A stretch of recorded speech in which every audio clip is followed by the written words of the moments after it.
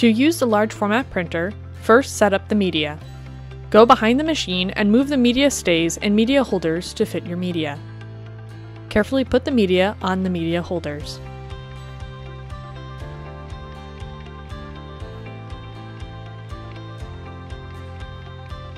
Take the end of the media and slide it through the thin slit of the machine. The media should be over the roll, not coming from underneath. See smaller media as it fits through the slit. Press the lever down to hold the media in place. Lift the lever in the front. With 54-inch media, move the pinch rollers so they each line up with the grit roller, which is marked by a blue dash. On smaller media, line up a pinch roller with every other blue mark for grit rollers. The two end pinch rollers should always be on the ends of the media. If not, the media will not be measured correctly. Refer to the image with the printer to double check the pinch rollers, as this is extremely important to have correct. Place the media clamps on the outside of the media. Close the door and make sure the front lever is down. On the printer screen, press Setup. Choose your media from the list. Press Next.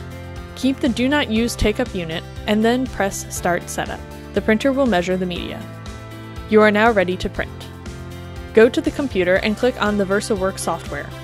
In the top left corner, click File, and then Add to QA.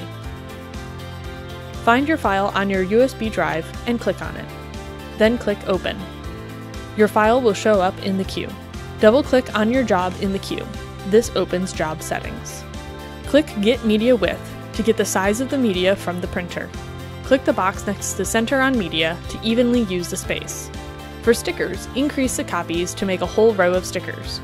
Always print a full row to not waste media. Change the spacing to fit more on a row.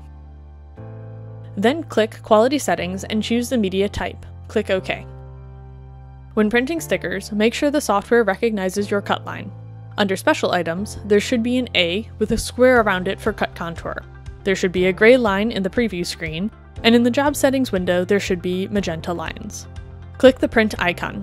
The printer can only print 250 copies at a time, so to keep more than 250, change the amount of copies. Otherwise, press Print.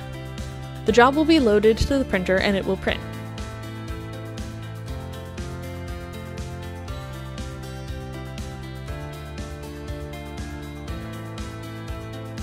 If there are cut lines present, it will cut.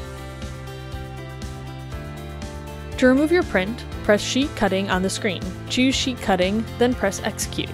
The printer will cut the media and then push it forward for you to take. You can cancel setup by pressing Cancel Setup, then press Yes. Lift the front lever to remove pressure on the media. Delete your job from the printer. If making stickers, cut away excess media. Then pull away the top layer, leaving only the stickers behind. You can now cut each sticker apart, and they are done.